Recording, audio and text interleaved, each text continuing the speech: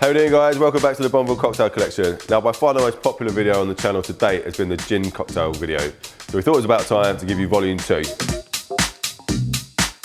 All right, guys, first up we're gonna make one of the most iconic gin aperitif cocktails, the Negroni. We might have made a version of this in one of our other videos, but this is the classic version.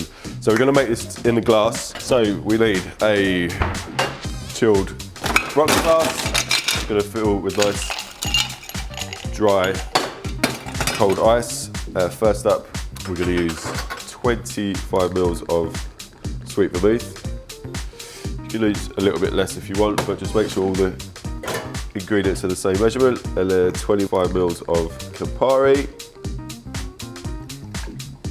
And of course our gin, same amount. That's it. Just going to give that a stir.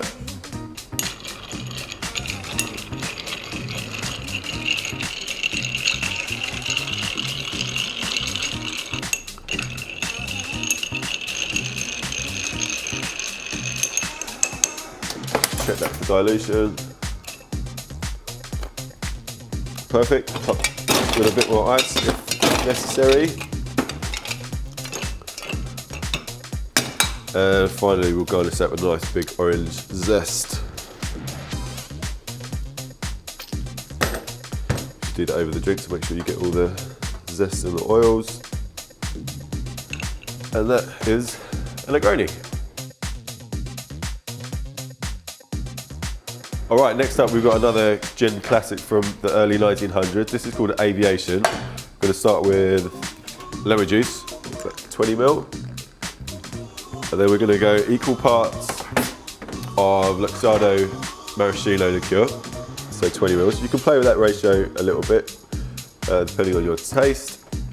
And 50 ml of our gin. That's it. Some early recipes use a product called creme de violette. I don't think it adds much to the drink, just changes the colour slightly and adds a slightly floral tone to it, but it's quite hard to find, and this is just as good without. So we're going to shake this one up, nice hard shake.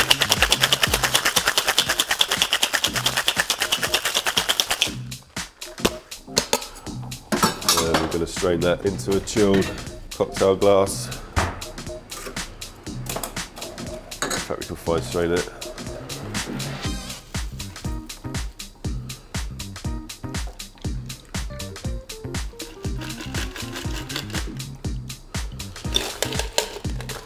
So you can either use a lemon zest to garnish this. I quite like cherry, so we'll just pop a cherry in there. And that is the Aviation. Alright guys, next up we're going to make one of my personal favourites, and this dates back to the 1890s new bartender manual from Harry Johnston. This is a drink called the Bijou. We're actually going to make a slightly later version from the Savoy cocktail book. It's a stir drink. So take a mixing glass filled with ice, and our first ingredient is sweet vermouth, just want 20 ml of that. Next up, green chartreuse. 20 ml of that. And our gin, 25 ml. And finally, some orange bitters, a couple of dashes of that. That's it, we'll give that a good stir.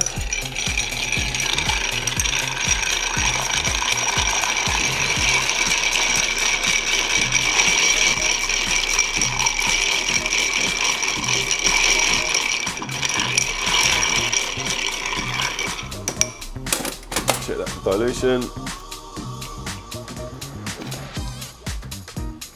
Perfect. So we'll strain that into a chilled cocktail glass.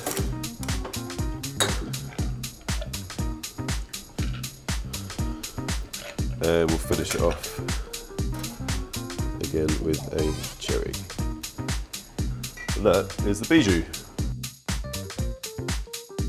All right, now we're going to make a drink called the South Side. This is supposed to date back to the Prohibition era in the south side of Chicago. Very simple drink to make. We're just going to start off with some lime juice, 20 ml, at equal parts.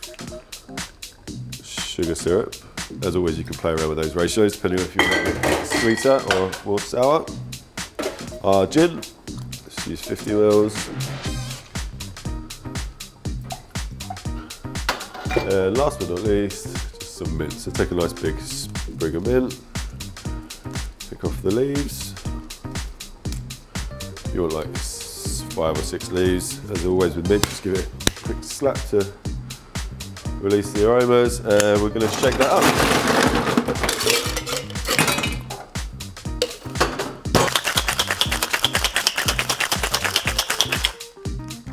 And we will double strain that into a nice chilled cocktail glass. We're showing this one especially because you don't want all the little bits of mint that would have been broken up in the shaking process.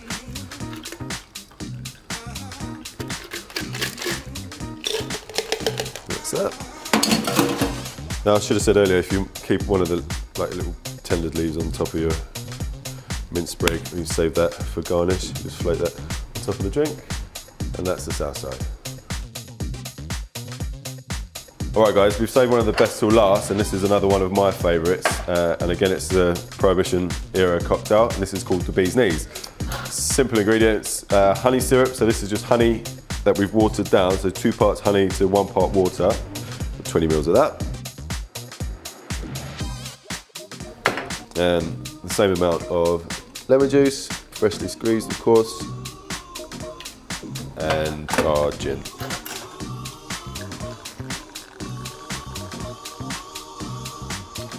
And that's it. Just shake that up.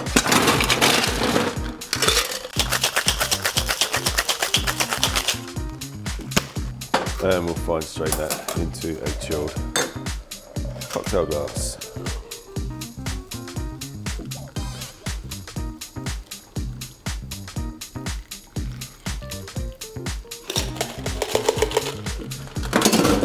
Garnish that with a nice big lemon zest.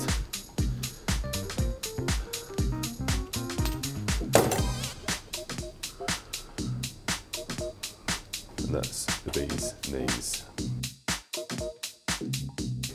That's it guys, thanks for joining us for another 5 of our favourite gin cocktails, and thanks as always for all your support with your comments and likes. Don't forget to like, subscribe and share, and we'll see you next time. My fucking eyebrows are starting to go mental in my old age. Literally like f***ing beast. How are we doing guys, and welcome back to the Bonneville cocktail.